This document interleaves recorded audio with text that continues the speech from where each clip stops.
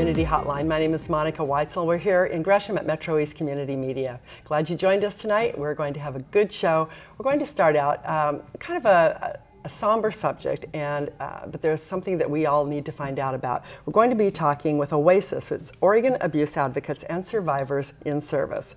I did look this time, but that's a mouthful. And with us to represent Oaasis, we have Tara Lawrence, who is an attorney, volunteer with Oaasis. Thanks for being here again, Tara. Thank you, Monica. And Clarissa O, you are the executive director. I am. Yeah, thanks for being here. Thank you for having us. Oh, it's my pleasure. You, obviously, the sex trafficking and sex abuse and all that kind of thing has been in the news a lot lately. It's been a really big deal, and we keep hearing about how this I-5 corridor area is a really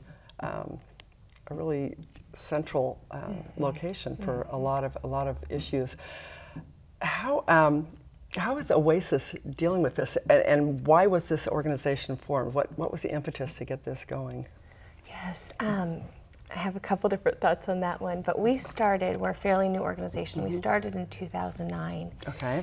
And there was a bill in the legislature that was looking at extending the civil statute of limitations for survivors of child sexual abuse. Of reporting it, or of taking it to court? Exactly, okay. Exactly, okay. On the civil side. Uh-huh. And there was some opposition to that bill pretty immediately, and some survivors and allies and a few professionals really heard about that and said, we need to shift this. We need to at least tell our story and why this is important. And during that process, this group of about a dozen people got together and shared their stories of child sexual abuse, mostly survivors who were sharing their own story. And in the midst of this legislation, what happened was that legislation passed. And it was a bit of a David and Goliath story, big money, and others, survivors who were telling their stories, and something shifted. And so at the end, when we saw that, wow, Oregon has really moved to a more progressive side, looking at civil statute of limitations, why stop here? We weren't stepping on anyone's toes to do that work, to advocate for more rights for survivors of child sexual abuse. And so we started this organization, Oaasis. And really, Oaasis is an advocacy group made up primarily of survivors, as well as with allies of survivors of child sexual abuse and professionals who are looking at shifting the culture around child sexual abuse here in Oregon.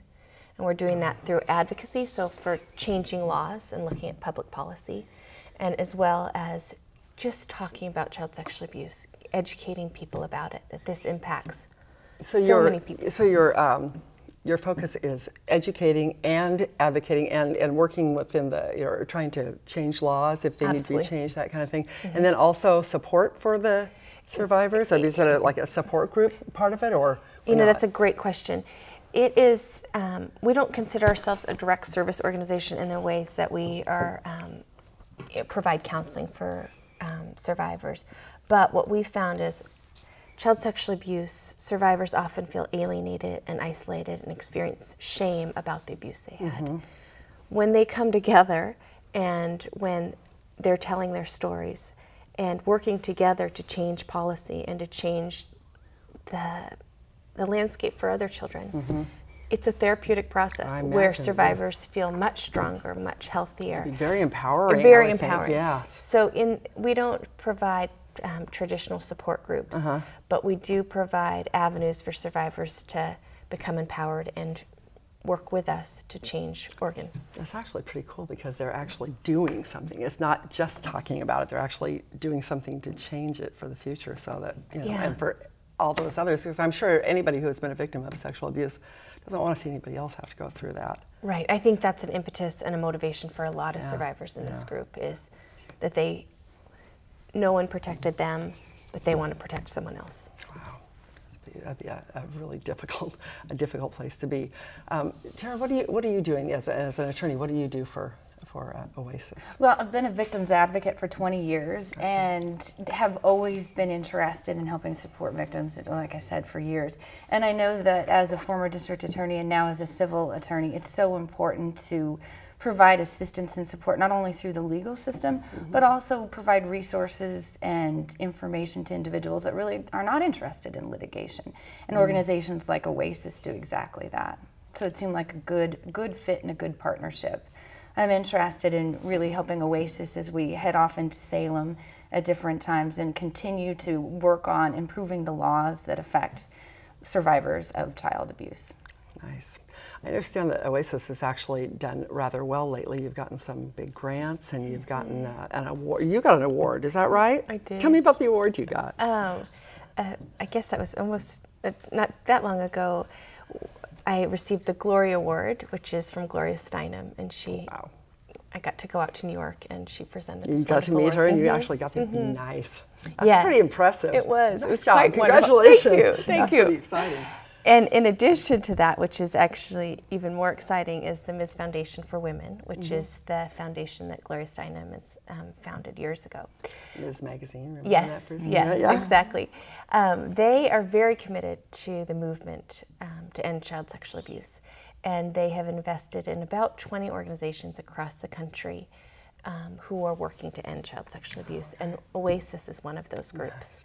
And because of them, we have the funds and the connection to do this performance that we're talking about today. Nice. Oh, that's great. So that was a huge, huge benefit, It wasn't is. it? It is. How are you normally funded? How is Oaasis funded? As a nonprofit, we're funded by grants and then by individuals who Individual are donations. giving donations. Wow.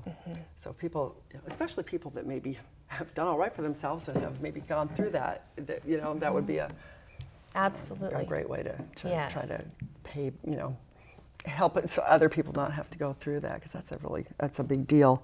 For sure. It is, and here's what we know. We know that 1 out of 4 girls are affected by child sex abuse, and 1 out of 6 boys are affected by child Such sex an abuse. incredibly high figure. Yeah, so someone knows someone, directly or indirectly, that's a survivor of child abuse. Oh, yeah. And people don't always, well, most people probably don't even report it anyway, do they? I mean, I imagine that's a pretty high figure. So you don't really know if those figures are true. low or high or what. I mean, because it's a shameful thing to people, right? I mean, that's what I understand, and that the victims are often made to feel like it's their fault. Absolutely. Yeah. Absolutely. Now, I use the word victim, but you use the word survivor. Tell me what the difference is between a victim and a survivor. Do you want to go on that one?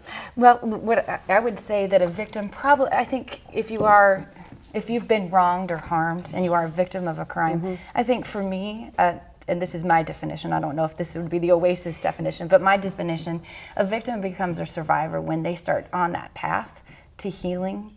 And healing and becoming a survivor can mean many different things to different people. It might mean volunteering and helping others. It might mean beginning to journal. It might mean beginning to break bad habits, such as coping mechanisms like drinking or alcohol, which often are used to numb emotional pain. Sure, yeah. It might be an aggressive stance about speaking out, actually. It might be just telling. It might be just telling, Yeah. which might be just telling. Yeah. Wow. So it's different things to different people. I think that's exactly right. But the survivors are the ones that are kind of moving on and heading toward a little bit of peace, maybe. Yeah, I think we typically use the word survivor rather than victim. It's a more positive. It's a more positive Yeah. word. It has a more empowered sense. Yeah, it's hopeful. It is. It's hopeful, yeah, because victim is not a hopeful word. It's not, victim is used in the criminal justice system and then also in the civil system. But outside of that, in the advocacy groups, which is good, we do use survivor, which is so much more optimistic. Do you do much in the way of education, and if so, who do you educate about this? I mean, obviously you're doing that right here, but where else would you be educating people about the? So we have a Survivor Speakers Bureau. So we have survivors who are part of Oaasis who go out and share their stories, and as well invite people to participate in our work and share ways that people can detect child sexual abuse and ways they can protect it and ways they can heal from it. And they go out to places that want them. So that's sometimes universities in human sexuality classes, that's sometimes churches, schools. We also have gone and we've gone to some of the nonprofit organizations that work with children because it's very helpful for them to hear, for parents to hear, and for even employees to hear how this impacts directly from a survivor. That perspective, I think, can be very helpful for people. We also are just are in the process of working with an organization in Pennsylvania, and we have partnered with them in a program called Safe Church. So we're out working with churches, helping them become safe sanctuaries. That's good. For survivors. Yeah. Well, and for a children. church is supposed to be a safe place. A school is supposed to be a safe place. Your sports team is supposed to be a safe place. All these places that aren't always safe. And isn't it usually the people that the children know, that they trust? Right. That, I mean, more often than not. It's such a misnomer that stranger danger is what we need to be worried about, because 97%, the figures might be a little bit give or take, are of the abuses is done by people who really the family or the child trust. Because I remember, when my kids were young, when I was young, the parents always say, don't talk to strangers. You don't know that person, don't talk to strangers. But if it's somebody you don't really think about it. And it doesn't occur to you that perhaps, this very friendly relative or neighbor or whatever, could be a predator, could be, hurting your child. Right. And it's heartbreaking. So how do you work with parents to help them know what to look for? We do. Or in other, first responders and that kind of thing? Our work is, though we do some of that work, it's less of our primary work. But for example, we work with Darkness to Light, which is a wonderful program that even some of Oaasis people are teachers of or facilitators of. Is that a nonprofit organization? Or is that yes, it is. It's a national program, and they really do talk about what the specific things to look at are and ways to be very specific about protecting your children, which would include being familiar with the grooming process. That's a big piece. And what do you mean by that? The grooming process. So often a perpetrator or someone who abuses a child doesn't do it without quite a bit of work done beforehand, earning the trust of the child, weaving themselves into the family and doing things to help.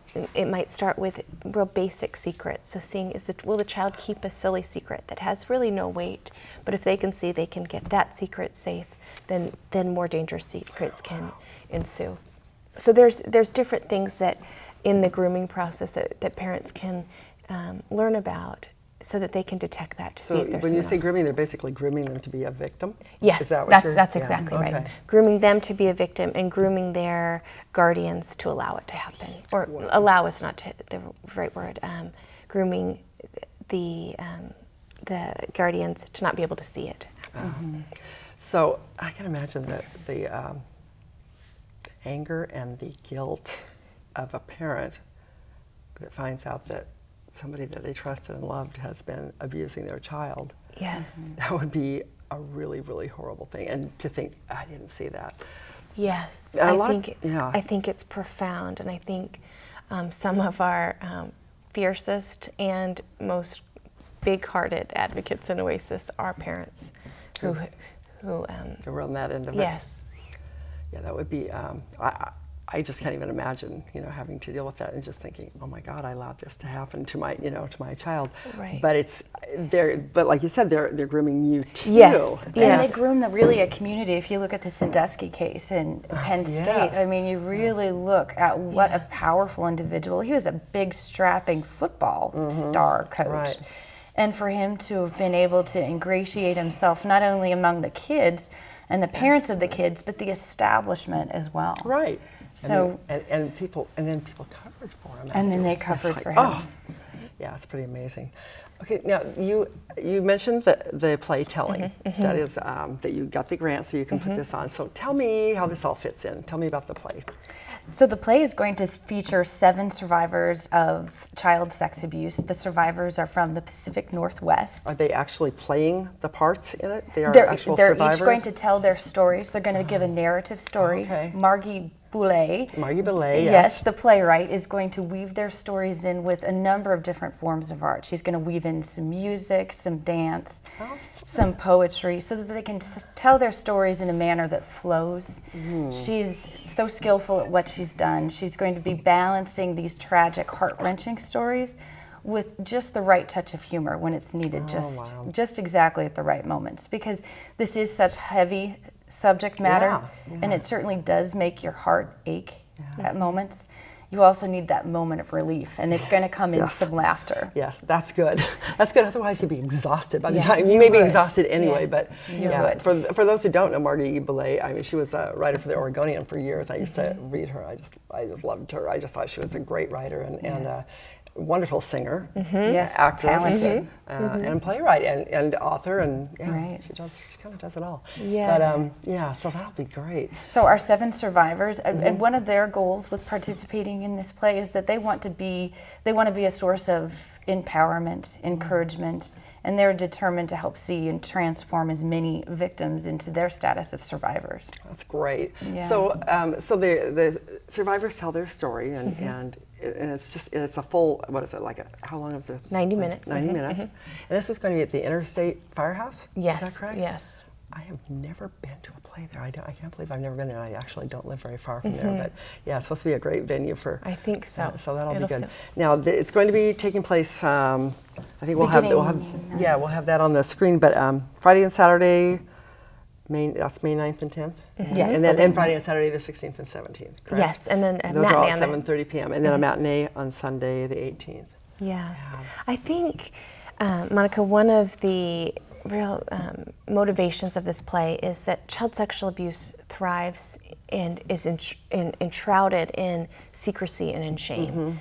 And so we see a part of preventing child sexual abuse is addressing the silence and shame that surrounds it. And so telling, which is our performance, is about breaking that silence and breaking the shame. So it's 7 survivors who have owned their own story. So no longer does it need to own them. Right. And they're sharing that in a way that is hopeful and empowering and real. So it doesn't dismiss the profound impact that child sexual abuse has. We know that it has tremendous impact on a person's life. And there also is fuller life that can happen, and these people are going to tell us about that. I imagine it would be very liberating to be able to be able to finally get that off your chest and tell and have people believe you, because sometimes that doesn't happen. That's right. Yeah, it would be very liberating, and for them to be able to share that, I would think would just be as good for them as it was for the people that are hearing it. I think so. I think so. What we only have a couple more minutes left, so tell me, what are some of the things that happen to people when they suffer through sexual abuse as a child? What kind of repercussions are there? Yeah, so there's correlations to many things, correlations to higher rates of suicide. Tara had mentioned addiction, or alcohol, I think is what she mentioned. Yeah. Another thing that we see is repeated cycles of abuse. So some survivors will even say, was there an X on my head? Because they end up that other people, that often one experience of abuse happens more often. It's not an isolated event. It can be, but often it's not. Yeah. So isolation also we see.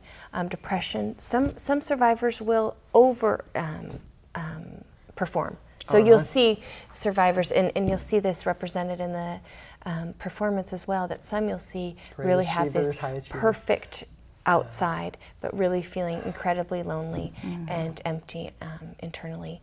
And then you'll see some people who also just kind of step out and give up. And so you'll see kind of that spectrum.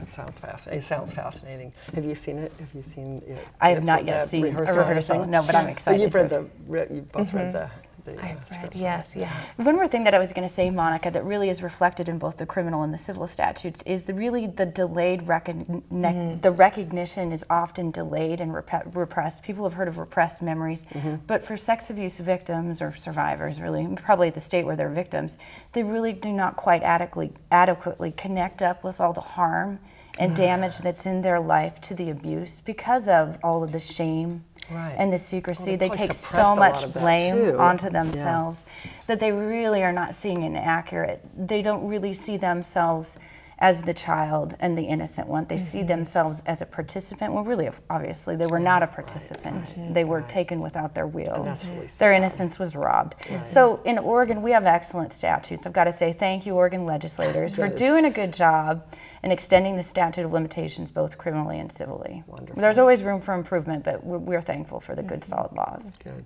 So if people have questions, I mean, if they, if they're a victim and they maybe don't even know where to turn, can they call you and you could, either be a resource or refer them somewhere? Yes. Yeah. So at our website, you can go to oaasisoregon.org and call us. We often get calls from survivors saying, this is my situation.